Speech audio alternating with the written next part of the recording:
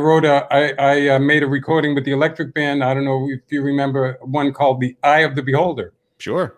That comes from that age-old cliche. Well, more than a cliche, kind of a maxim that beauty is in the eye of the beholder.